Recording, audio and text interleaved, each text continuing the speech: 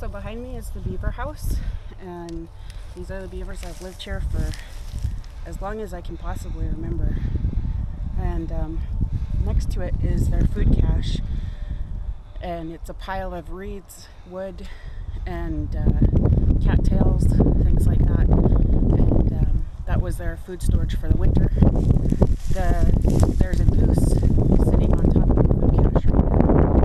I think maybe she's put a nest there. I think that this is our couple that's really fierce. They've been the best geese parents that we've ever seen. We've never seen geese parents behave the way that these two do. They're extremely territorial, and I've never ever seen a goose couple as fierce with their eggs. She's sitting on top of there right now, so we're going to go over there and try and have a look at her. Do you want to rattle in case the gander comes after you?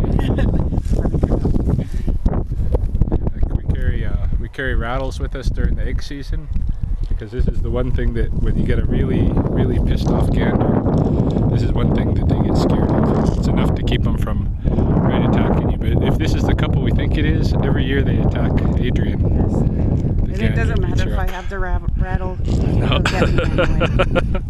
So we might see her run screaming here pretty quick. Yeah, she could get beat up by the gander.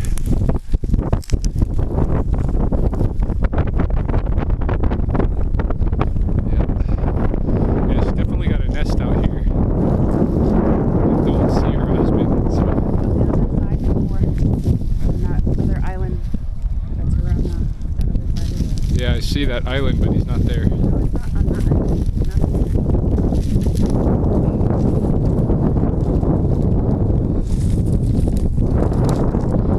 Yeah, you can see that she's built it up a little bit. I mean, this is if you don't know beavers, you can't see that, but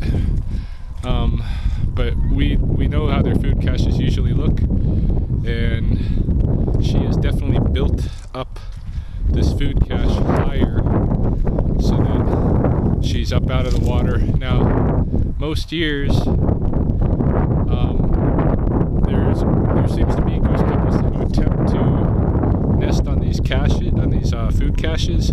Most years, the food cache ends up being pushed by the wind up against the shore, and then their nest fails because it gets eaten by predators. But she might get lucky this year. It's looking pretty sturdy, and she's built it up nice and solid. So I have some hope that this is going to be a successful nesting year for her. And if I actually waited out there, she would get off of the nest, get out of the way, but I'm not going to do that. I'm not going to bother her too much.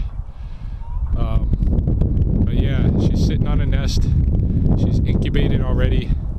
So within the next 28 days, she will have eggs. Or she will have goslings. She's already got eggs. Don't know how many because I'm not going to go out there and bother her. But we'll see how many hatch if she gets that far.